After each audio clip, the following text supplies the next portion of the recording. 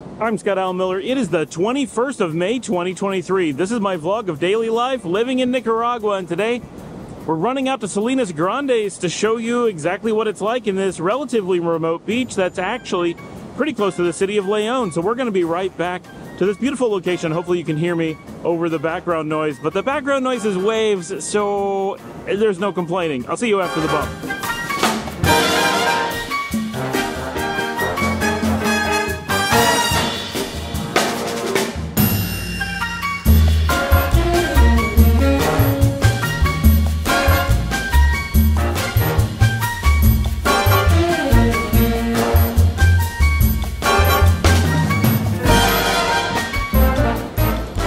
Located just a few kilometers south of the very popular tourist destinations of Playa and Las Piñitas is Salinas Grande, which is, as the name implies, a salt production area here in the country.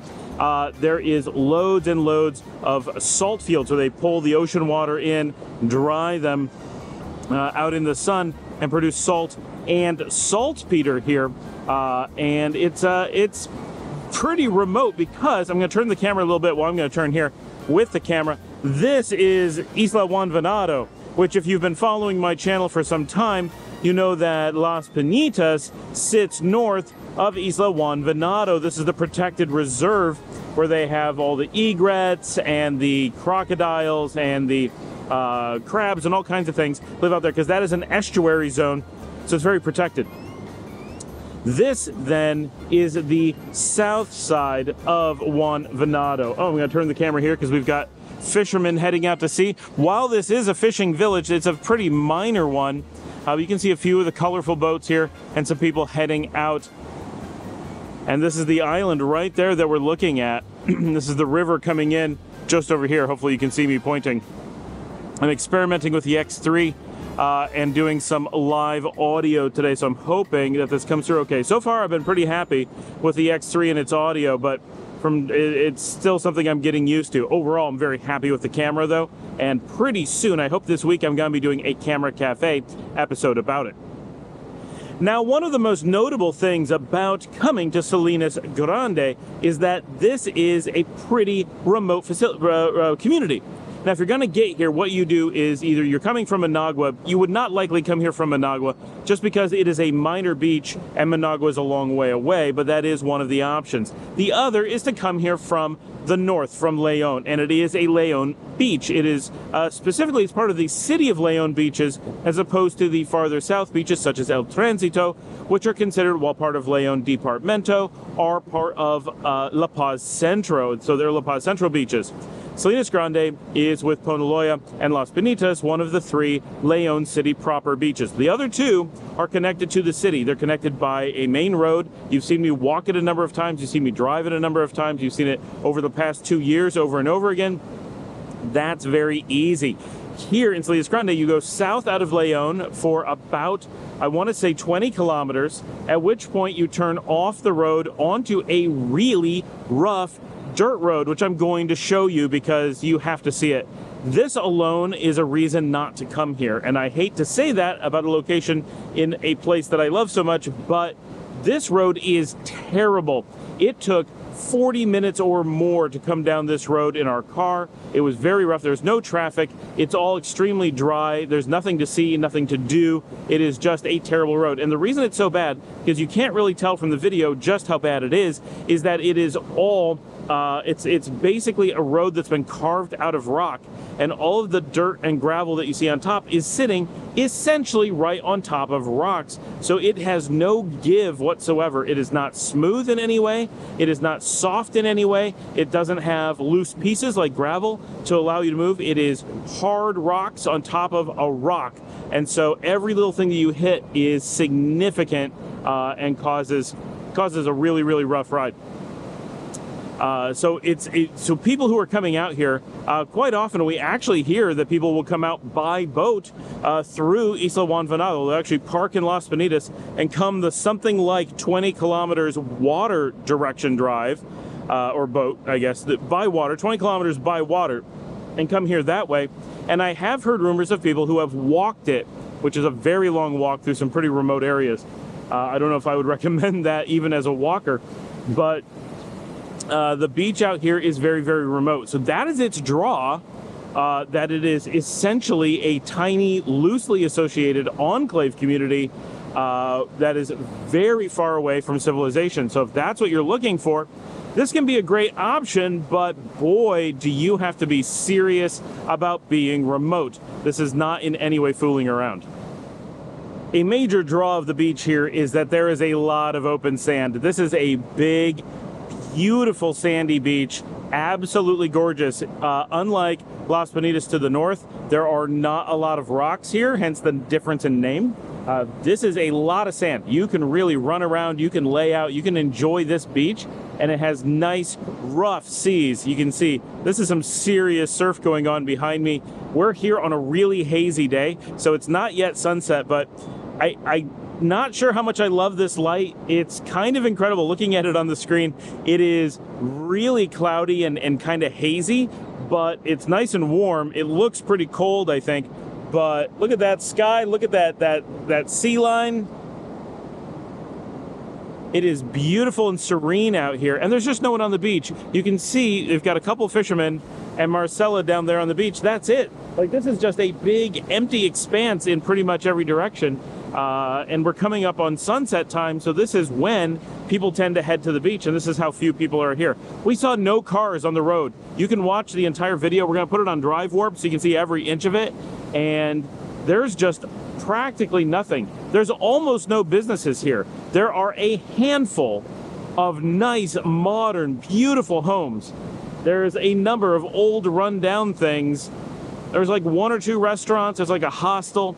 There's practically nothing here. We're going to go back and explore and try to find someplace to at least sit and get coffee or something, but this is a remote community. If you're looking at coming out here, you're definitely looking at a lifestyle. Whether if you're just coming out here to visit the beach, great, come out, enjoy a beautiful beach for the day, or if you're coming out here because you're considering Salinas Grande for a place you may want to live, really think through carefully. Do you want to live completely remote?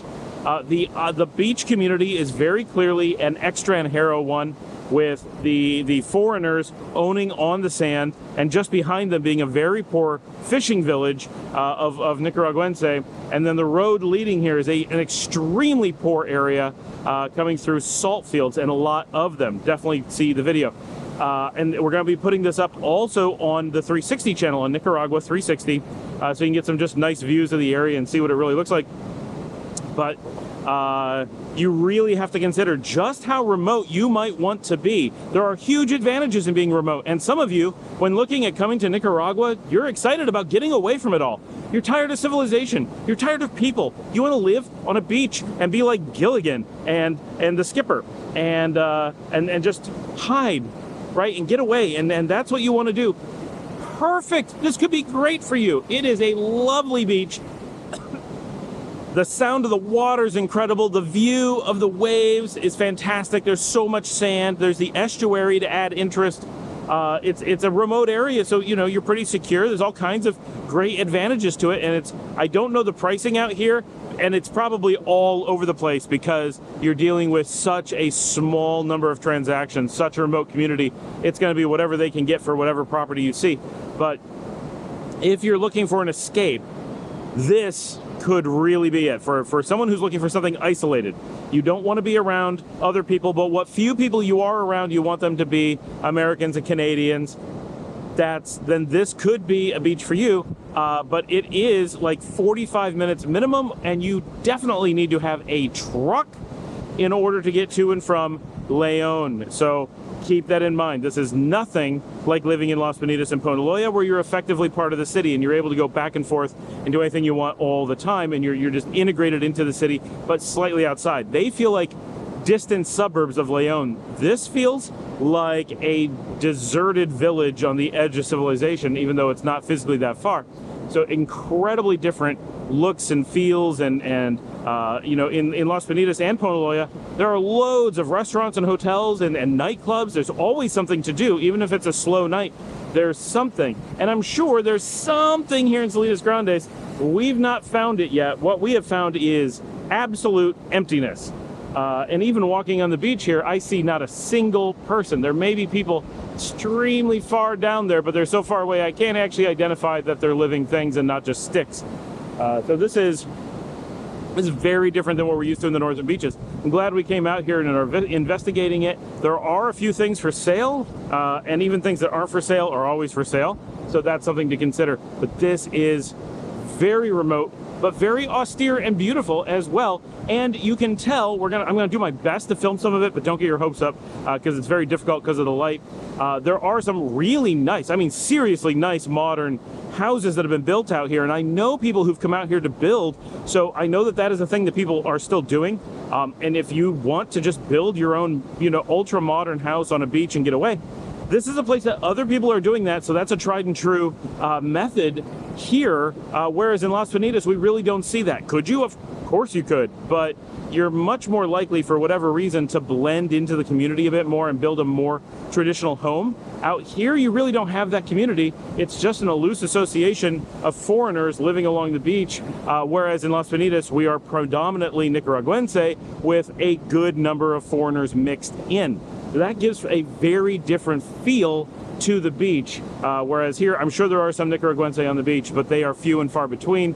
This is definitely an expat beach, and we think of it as people who live in León, as people who live in Las Piñatas, we think of Salinas Grandes as an enclave. It's not like San Juan del Sur, it's not like Granada, it is just a tiny, absolutely tiny, barely populated beach. So that's different. But what few people are here are mostly foreigners who are looking for the experience of being near other foreigners.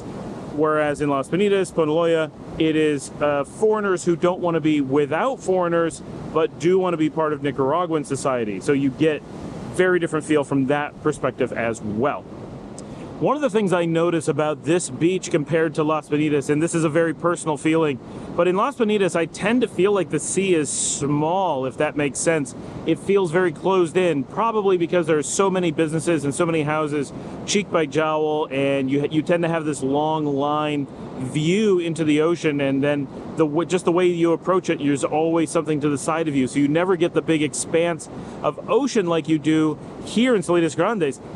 This is just what I think of when I come to the ocean. I used to, when I was a kid, I always went to Bar Harbor in Maine, a lot of time in the New Hampshire or Massachusetts coast, a lot of North Atlantic, big, harsh, severe beaches and rocks going into the ocean with a heavy ocean, as we say. This somehow here feels like a much heavier, much more aggressive ocean, as the Pacific is supposed to be, right? The word is that it's the peaceful ocean, but the Pacific is actually one of the rougher seas. And here you feel that. You really get that vibe from it, but when you're in Las Piñatas, rarely do you get the same feeling. So I'm enjoying that. I like the difference that you experience here at the beach, but it's very much going to, like, and this is what I liked growing up, going to the North Atlantic and being very, very remote gave you this very solitary, very tranquil feeling. And again, in Las Piñatas, we don't get that so much because there's always music, there's always a bar, there's always a business, there's always people, like always. This is empty and quiet. There's no music playing, there's no bar to go to, there's no flashing lights, there's just the ocean and the sand. Yeah, there's nobody. And so this is a very different beach experience completely, like absolutely a different thing. So this is our visit to Salinas Grandes. We're going to drive back through town. We're going to see if there's anything we can find, maybe find something interesting, maybe not. But I did want to mention, this just comes up. We talked about this the other day on a video about how, what is there to do in Nicaragua? Is there enough stuff to do when you're here?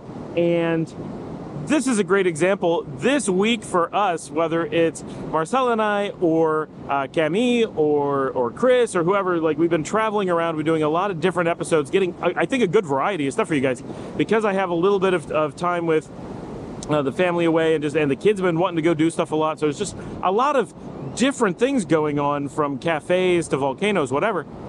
And in the past week, roughly, been to Managua several times. We've done the shopping in Managua, which is its own kind of adventure, gone out to restaurants. We've gone to the theater at the National Theater. been on drives through volcanoes, been to a hotbed, the thermal vents of volcanoes, been to Jinotepe, been to Matagalpa, been to Chinandega multiple times, to the museums, to restaurants. We've been to multiple different beaches, done drives all over the country, so many different things. I can't even think of all the things that we've done just in the last week, and really we haven't even taken any amount of time to do anything with nightlife. We've been out to cafes a couple times, mostly because the kids really like coffee, but mostly when people are looking for things to do, they're talking about live music, they're talking about dancing, they're talking about nighttime activities, not just the daytime adventures. There's honestly so much. This is just such a good week to be like, how could you be bored here? The biggest problem that I have is there is not enough hours in the day to go do all the things I want to do. I also have the issue that I'm trying to record them for you guys, and that requires that we have sunlight, so that actually does lower my hours in the day. I really like to get up in the morning, and I like to spend my morning editing and doing video work, which is terrible because really what I need to do is jump up, throw cameras in the car, and get on the road, film all day, and then edit at night. But I don't feel it, right? So I like getting up and editing in the morning, getting some coffee, gauging what material I have. Then once I've kind of loaded my brain for the day, then working on getting people out the door. And like today, the whole day was essentially set aside to go out and film. And what happened? Well, we got up and it took forever to get the kids out the door, had to deal with a bunch of stuff, did some editing, got some things done. But it was noon, before 12:30 before we even walked out the door. Went, tried out a new restaurant, which of course requires a lot of driving around. Things do tend to be pretty distant from each other here, so that's just a factor to be aware of if you're doing exploration like we are, right? Like Salinas Grandes. We wanted to come here today. We spent the whole day wanting to come here. The sun was getting low by the time we headed out. There's just not enough time in the day. Well, I don't know how it happens, but just getting lunch and doing all the stuff, we have to drive somewhere, get in the car, takes time. But just this week has been such a good example of so many new experiences, so many new places, and I've lived here for years, right? I know you guys see it as I've lived here for 2.5 years on the vlog, but I was first here in the country 8 years ago, and I did a ton of stuff back then. I went and saw the volcanoes, I went and saw lots of different cities. I really did explore the country heavily when I lived here before, and so for now, it to be years in, to be going out and just constantly finding new things. And exploring La Paz Centro we did just the other day. And we went to León Viejo, and we went to Puerto Mombotumbo. All these new places, so much in a week. If you're gonna mix in normal life, if you're gonna go see a band play, you're gonna spend an easy evening just having dinner at home, you're going to watch some reruns of Star Trek or Seinfeld or Friends or How I Met Your Mother, you're going to binge the latest show on Netflix, you're going to maybe just take a night and sleep in, you're going to go out and go dancing. You mix in any amount of that stuff, you got to play some video games, whatever, suddenly you have a lot of time. What we did in 1 week could take you 6 months if you add in normal living with lots of activity to keep you busy. So I just wanted to say, yeah, I don't think you're going to get bored. There's so much to do. It is such a beautiful country, and everything is so much more affordable. We said this in the boredom video, but when you're in the United States, every little activity is so expensive. Even if you make a lot of money, you have to really think about every little activity. Do I want to get a beer? Can I afford a beer? Like, it's terrible. Can I afford to go get into this park? It's so expensive. Here we went to the race. We went to the races. Oh my gosh! And that was 90 cents. 90 cents for 2 people. 45 cents each. That was it. The ideas, like the thought process of, can you go out and do things? Yes, you can go out and do anything you want. Do you want to go to cafes? Do you want to go to restaurants? Do you want to go see live music? Whatever the thing is that you want to do, if it exists, and it probably does, it's affordably accessible to you. That's what makes it so different. Of course, the United States, Canada, they're loaded with things to do. Loaded, of course. But those things are so expensive that you can't just bounce from one to another. You can't do one every night. You can't just make it a thing that you do. So you have to supplement with nights at home and eating, frozen Stouffer's dinners and watching TV because it's cheap. But here you can order in great food every night. You can have a private chef. You can just jump in the car and go do amazing adventures. You can go explore a new city. You can go check out a volcano. You can go see a show. Whatever it is you want to do, chances are you can just go do it and do as much of it as you want to fill your life with. Thanks for joining me. Please remember to like and subscribe. If you'd like to support the show, check above. I'm going to put a link. You can buy me a coffee at buymeacoffee.com/Scott Allen Miller. That comes directly to me. It's like Patreon. It supports the show, helps us get cameras and trips, and makes all this possible. It takes a lot of time to do this. I hope you guys understand how much effort goes into this. And I know a lot of people have said it. I know you guys appreciate it, but this really is, it's a huge part of my day between recording, I mean, this is 3 hours just to get the logistics of being able to record, then the time recording, and then it'll be many hours editing it to get it up for you, and file management. Wow, it's so crazy, but I love doing it. But that sponsorship, that helps make this able to be done at the pace that we do it. And if you're looking for support, someone who used us for relocation is booking a house today for his first year in Nicaragua. So that's really exciting. If you want help, whether it's looking for a house, and it's Marcella that does a lot of the looking for houses, a lot of the work that we do with Relocate Nicaragua, it's Marcella who does it. And so you can find us at info@relocatenicaragua.com. Whether you just want to talk to me and get some information, you want some guidance, you need a tour, you need to look at houses, whatever, we can help you with that. Send us an email, let us know. And as always, like, subscribe, get down in the comments. What do you think of Salinas Grandes? Is this cool? What? It's amazing, gorgeous, but is it for you? Is this going to meet your needs? Is it something you even want to visit when you're here? Let us know. What do you think? And if nothing else, just say hi. Like, it's a cool community. Share with your friends, put it on social media. I will see all of you tomorrow.